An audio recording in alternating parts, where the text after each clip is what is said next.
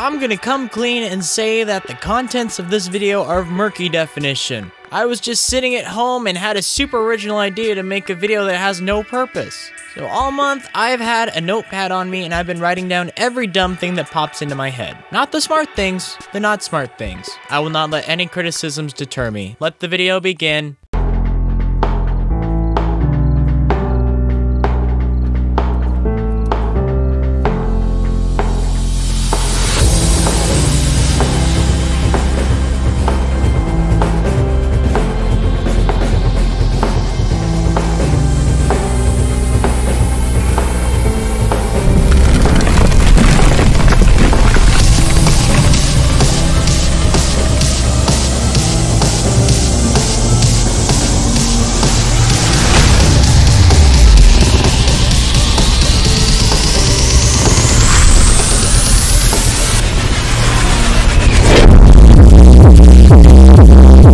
I opened up the Contacts app in my phone and I was like, wow, there are a lot of people that I don't know, so it's time for me to get rid of some. So I was scrolling through them and I stumbled upon the name of Jacob Acorn, and then I crossed Ashley, and I was like, whoa, I went to school with them. They died of an opioid overdose. Now they're dead. I can't call or text them ever again. Our chat histories felt cold. I could write to them, but they'd never see it. I miss them. Then I had this silly idea where humans traded places with dogs, so the dogs were the humans and the humans were dogs.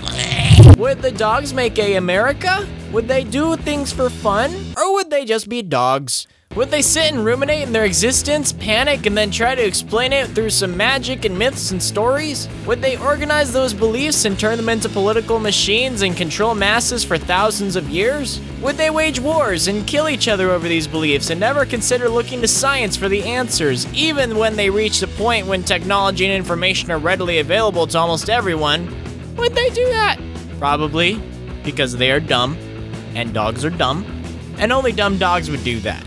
Why are pianos scary? Why do scary movies like scary pianos? Why do ghosts not play other instruments in movies? Why do ghosts not play instruments in real life? Why are there no ghosts? It's probably because our perception of the universe is nothing more than just chemical reactions firing off in our brain to simulate awareness in our brains, and when we die, those chemicals evaporate into nothingness through decomposition and spirits don't exist anyway. They were just made up to help us quit panicking over the inevitability of death and eternal oblivion.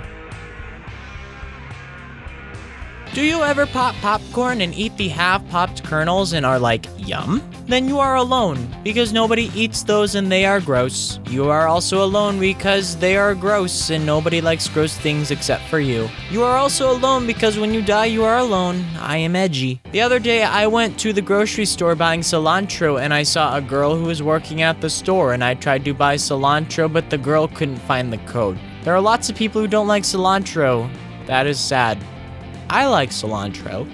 A lot of people push off deadlines instead of gradually working on them throughout an extended period of time. Why worry for a week and a half when you can worry about something for only a few hours the day before it's due? There's something relaxing about that. I sometimes do that too. I have a big list of things and goals in life. I think I'm going to put them off until I'm an old man.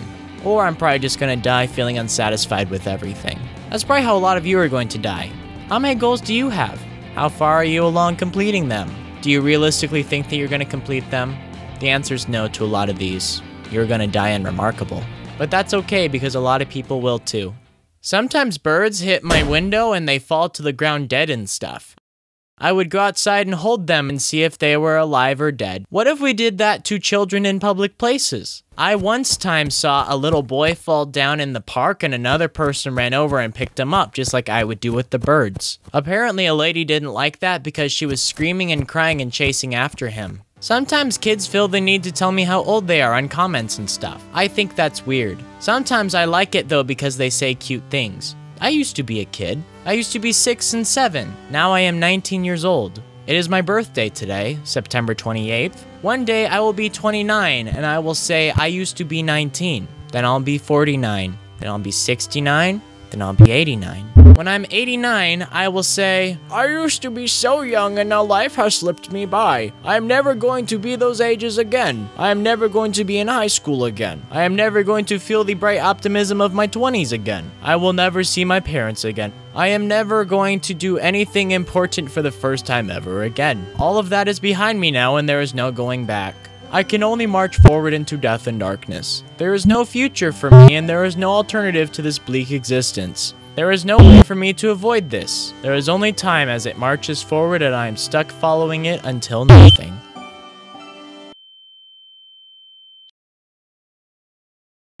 Thank you for the watch. You can do the subscribe and like, or you cannot if you would like. There are infinite universes where you have already done those things, and there are probably a few where you literally died in the process. Look at all of the views below this video. Statistically speaking, at least 1 or 2 of those people are going to be dead in 1 week. Here is my Patreon because I need money and I am the poor. Otto Zaguala wants to rock with your grandma. Harry Phillips, who is using the paid shoutout for self-promotion, wants you to go listen to his awful cover of The Middle by Jimmy Eat World. There is a link in the description if you like garbage. Also, thank you to Daddy Cthulhu, Ollie A, Frankie Bluthgen, Gabby Taylor, and Spencer Purcell. If you're going to comment, wow, you copied Jade Animation's video beat for beat and thought for thought, you are right, and I did not do any satire or anything, and this should be deleted, and I deserve hate comments. Thank you for being smarter than me. Goodbye.